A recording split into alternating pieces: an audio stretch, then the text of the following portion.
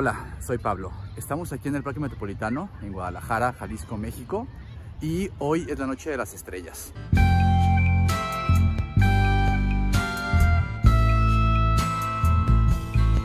Estamos a finales de noviembre de 2023 y la Sociedad Astronómica de Guadalajara, junto con la Universidad Autónoma de México, la UNAM, organizan en diferentes puntos del país esta Noche de las Estrellas.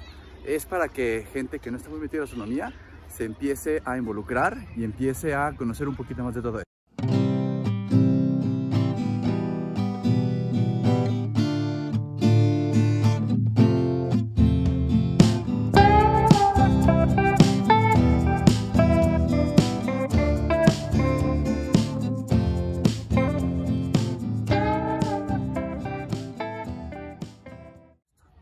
Miren, este es un parque, hay aquí como muchas familias que vienen aquí a pasar un buen rato, para que los niños brincoteen, y bueno, está el Parque Metropolitano, allá está la luna, se veía la luna, y hay un montón de telescopios, fíjense, tenemos varios, empezamos por acá,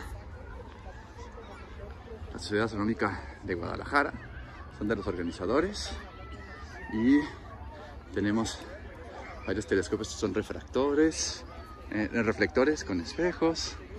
Tenemos acá este telescopio compuesto, que tengo uno parecido también yo, es anaranjado, 8 pulgadas.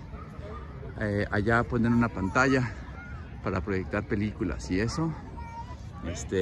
Y bien, aquí están montando también otro telescopio. Por aquí. Hola. Hola. Acá también están ya montando los telescopios. 3, 4. Estos son más pequeñitos. Pues ahora sí que para principiantes, gente más avanzada. Hola, buenas. Muy bien, ¿ustedes? También con los equipos. Buenas. ¿Este es 5 pulgadas? ¿Qué? ¿5 pulgadas de apertura? No sé. De hecho vine a pedir así como... asesoría. Órale, órale. Va, ok, directo. Calibrarlo, nunca me ha salido. Ok, bueno, ahorita te echamos la mano. Gracias. Tenemos aquí más telescopios. La mayoría hay reflectores, hay refractores. Este es también como de 8 pulgadas. Estos también son compuestos. Telescopios compuestos. Allá hay reflectores también pequeñitos, son como de 2 pulgadas de apertura. Y pues todo el mundo se está ahorita instalando. Tenemos otro. Hicieron la base a la medida. Sociedad Astronómica de Guadalajara también. Y está interesante porque ahora allá se ve la luna, ¿no? Allá está la luna. Y pues muchos empiezan a instalarse, están apenas llegando. Más tarde les daremos como una actualización. Bueno.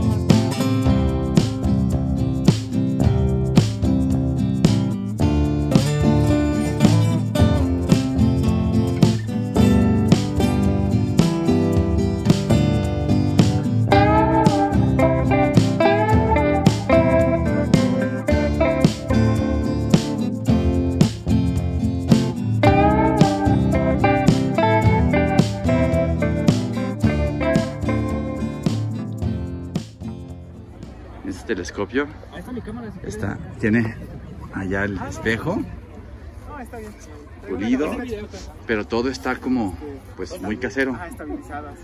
¿Cuánto tiempo te tomó hacer ese telescopio? Sí.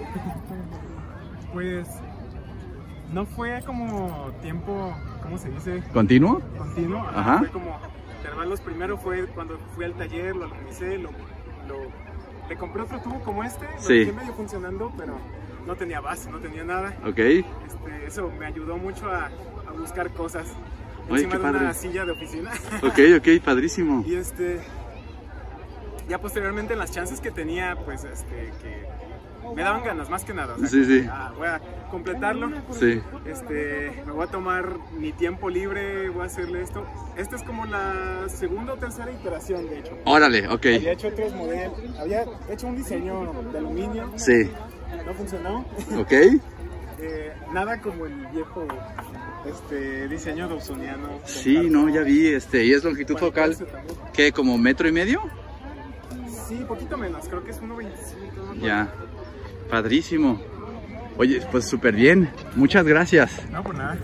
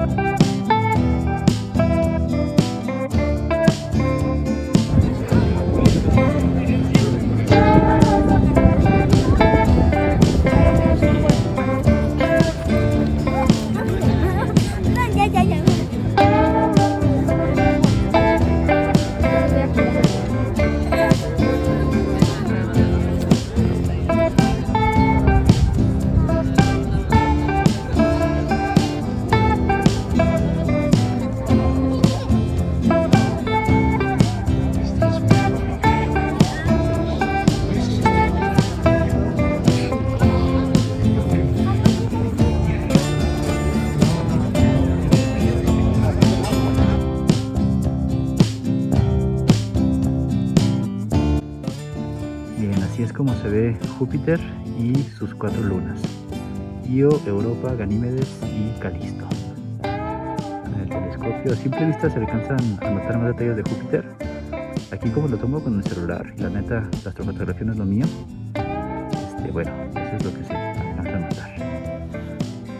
Mira, ahí pueden ver a Saturno.